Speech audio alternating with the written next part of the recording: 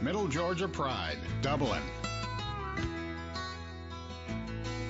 He's a man on a mission. He spends his life giving back to others through a moving ministry.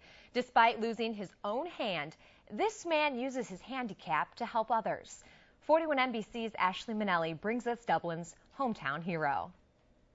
Normally I was the problem, but it feels kind of good being the solution. He's hooked on helping, and residents of Dublin are hooked on him. Tommy has a handicap that he doesn't see as a handicap, but in that same right, he can understand other people's handicaps. He does. In 2002, Veal lost his arm in an accident while working on his car.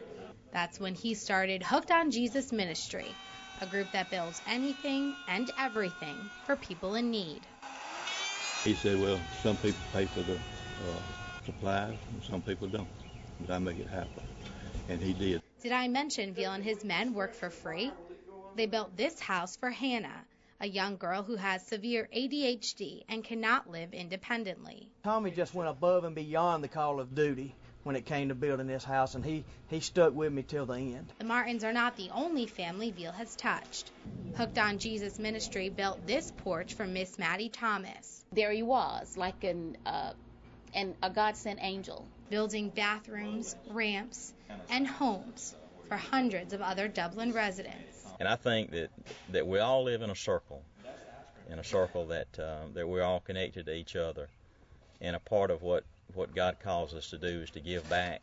And I don't want to be the one that breaks that circle. In Dublin, Ashley Minelli for 41 NBC News. Tommy Veal has also taken his ministry throughout the United States and across seas.